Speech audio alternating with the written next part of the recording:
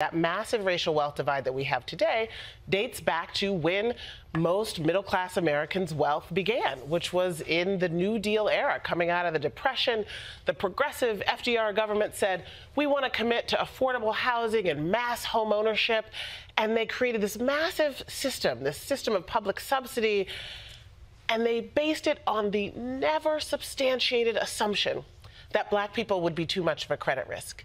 And so they commissioned maps of the entire country's largest cities and surveyed them down to the block level for their racial and ethnic character and said if there was a high Negro concentration, we're going to circle that with a red line and say banks do not lend here.